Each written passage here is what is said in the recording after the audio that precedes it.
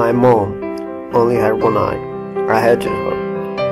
She was such an embarrassment. She cooked for students and teachers to support the family.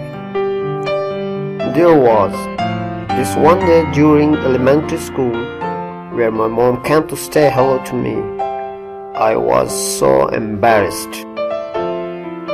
How could she do this to me?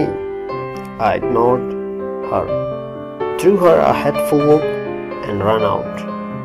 The next day at school, one of my classmates said, "Eee, your mom only has one eye?" I wanted to bury myself. I also wanted my mom to just disappear. I confronted her that day and said, "If you're only gonna make me a laughing stock, why don't you just die?"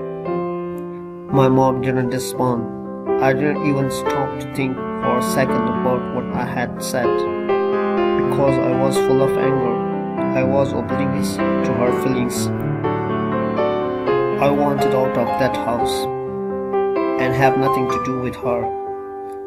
So I studied real hard, got a chance to go abroad to study. Then I got married. I bought a house of my own. I had kids of my own. I was happy with my life, my kids, and the comfort. Then one day, my mother came to visit me. She hadn't seen me in years, and she didn't even meet her grandchildren. When she stood by the door, my children laughed at her, and I yelled at her for coming over uninvited. I screamed at her, "How dare you come to my house and scare my children? Get out of here now!" And to this, my mother quietly answered, "Oh, I'm so sorry. I may have gotten the wrong address." And she disappeared out of sight.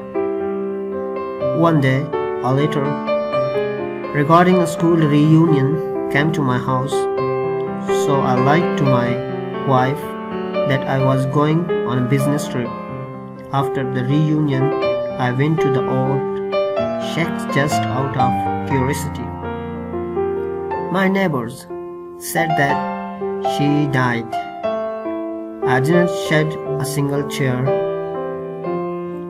They handed me a letter that she had wanted me to have. "My dearest son, I think of you all the time. I'm sorry that I came to your house and scared your children. I was so glad when I heard you were coming for the reunion, but I may not be able to even get out of bed to see you. I'm sorry that I was a constant embarrassment to you when you were growing up. You see, when you were very little, you got into an accident and lost your eye. As a mother, I could not stand watching you having to grow up with one eye, so I gave you mine. I was so proud of my son, who was seeing a whole new world for me in my place with that eye. With all my love to you, your mother."